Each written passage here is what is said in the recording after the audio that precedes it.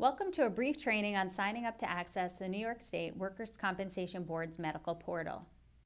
The medical portal is a web-based application that will enable users to submit medical information and view other Workers' Compensation Board information electronically. Through the medical portal, users will be able to apply to become board-authorized providers, renew their board authorization, and access the drug formulary, medical treatment guidelines, and other resources. It's important to also note that users will eventually be able to request and approve prior authorization for non-formulary drugs, access a medical treatment guidelines lookup tool in the variance process, and submit and/or review variance and C4 auth requests. The medical portal will be available to multiple parties, including medical providers, payers, which include insurance carriers and third-party administrators, or TPAs, self-insured employers, and pharmacy benefit managers, or PBMs. Functions available within the portal will be specific to an individual's role. So what are some benefits of the medical portal? The medical portal is intended to create efficient processes by moving from paper-based to electronic submission, provide electronic submission and tracking of authorization requests, such as medical treatment and formulary prior authorizations, and enable users to track the status of their requests. An NY.gov ID is required for accessing the medical portal. This is separate and apart from an NY.gov ID that users may have for another New York State agency, for example, Department of Motor Vehicles, Civil Service, etc. So how would a new provider obtain an NY.gov ID? An NY.gov ID and temporary password will be generated for new providers as part of the process for signing up for the medical portal. Providers will be prompted to provide their DOH Health Commerce System, or HCS, user ID if they are registered with the Department of Health. If a new provider has a Health Commerce System ID and provides it, the board will assign an NY.gov ID consistent with their username. A temporary password will also be assigned. It is recommended the permanent password set is consistent with the provider's HCS password.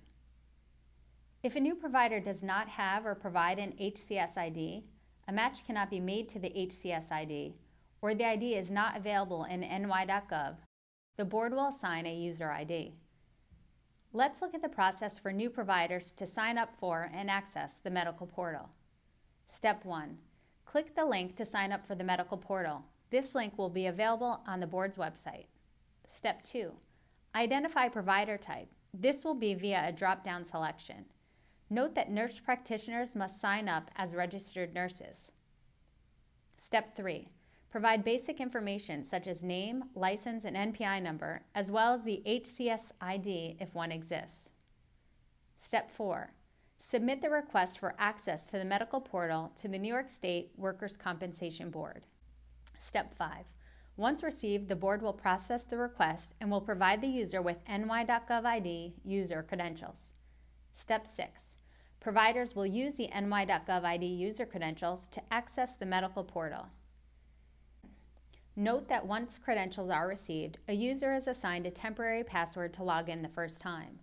Upon logging in the first time, the user will be prompted to set a permanent password.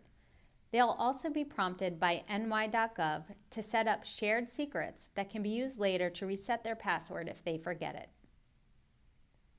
Now let's discuss how other medical providers can obtain an ny.gov ID to access the medical portal.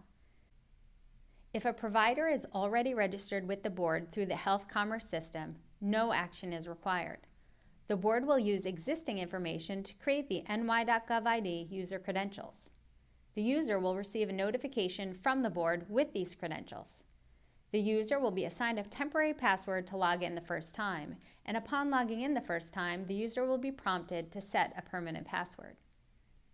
If a medical provider already has an ny.gov ID because they submit forms to the board electronically, no action is required. The board will grant the provider access to the medical portal using the provider's existing ny.gov ID user credentials. Thank you for viewing this training on signing up to access the Workers' Compensation Board's medical portal and obtaining an ny.gov ID. For more information, please visit wcb.ny.gov. You can also subscribe to receive Workers' Compensation Board updates at wcb.ny.gov/notify.